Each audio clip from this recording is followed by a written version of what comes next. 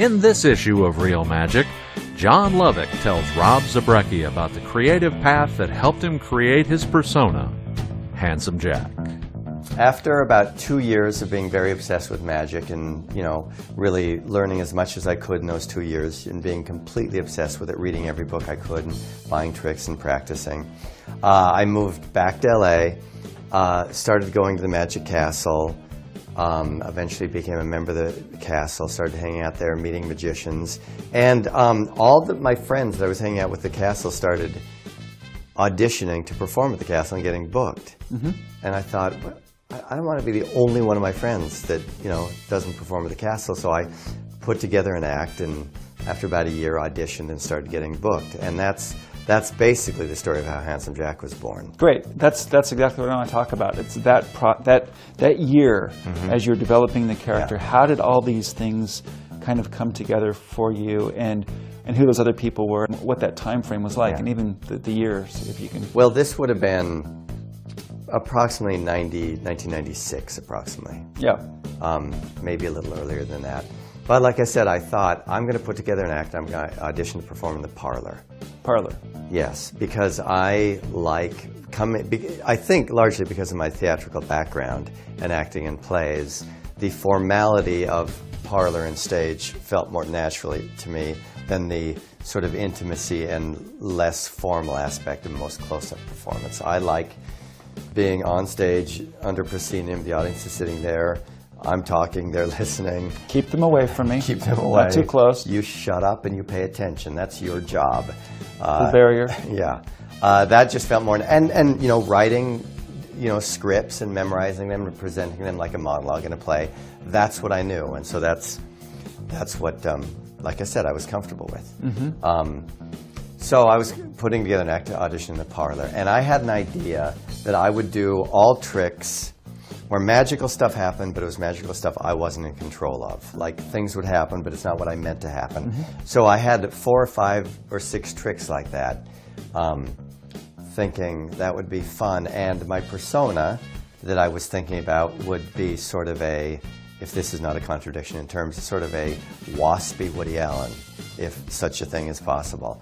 It is possible. Okay. I think you've given us that gift. Yes. Sort of a waspy Woody Allen, not exactly a nerd, and not exactly a bumbler, but that was the idea for the act. And so I put together 5 or 6 tricks that were all fit that category. And after doing them for a couple of months, I sat and evaluated, okay, what's working well in the act and what is not working so well. And the trick that was getting the best response was a win a date with Mr. Magic trick, where an audience member comes up and gets a chance to win a prize, and the prize is a date with me. Mm-hmm. And the joke is that I've rigged the game so she will automatically win no matter what. And at the end I say, so to win your date, just show us the card, and boom, it's the wrong card. It is somehow magically changed. And so again, a magic thing happened, but it wasn't the magic thing I wanted to happen, and that's how it would end. Like, somehow something magically happened to screw up my master plan. And so that was, for whatever reason, that trick was getting the best response. So I thought, okay, what's getting the worst response? And there was a trick that I just couldn't get a good reaction from. So I cut that trick and said, what trick would work well with the win a date trick? And I put in another trick, and I did it for a while, and those 2 tricks did work well. And I thought, okay, what trick is getting the least reaction? And I cut that one and added something that would go well with these 2. And eventually, over the course of the year, I became Handsome Jack. Mm-hmm. I was trying to go in that direction, but every time I'd change it, I'd shift until I was going in the exact opposite direction that I intended.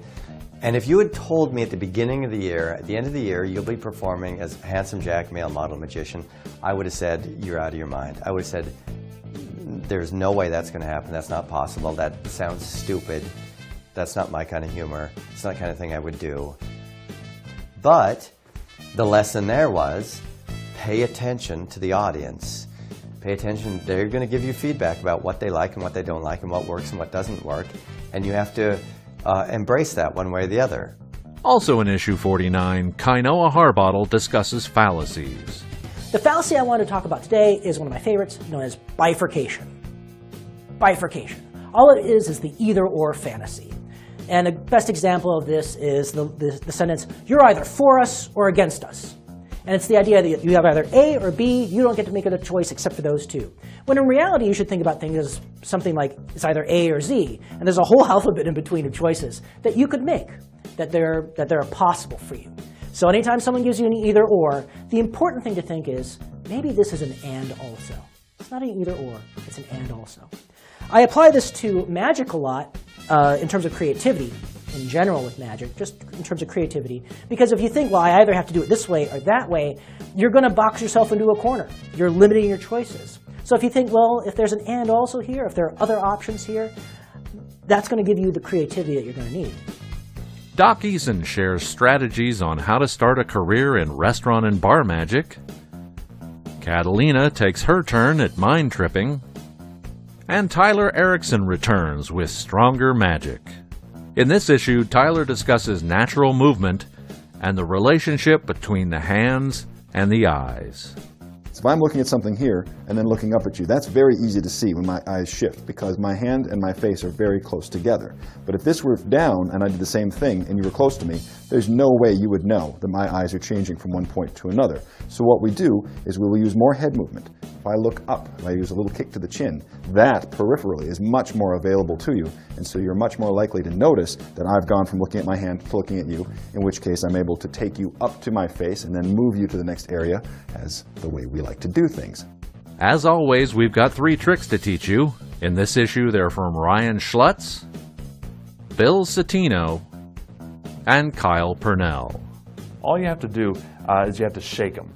You shake Snackman to play. Okay? And you have to give your own sound effects because it doesn't come with it. It's just a piece of paper. Oh, okay. And the sound effects go waka, waka, waka, waka. So watch Snackman. Don't take your eyes off of it.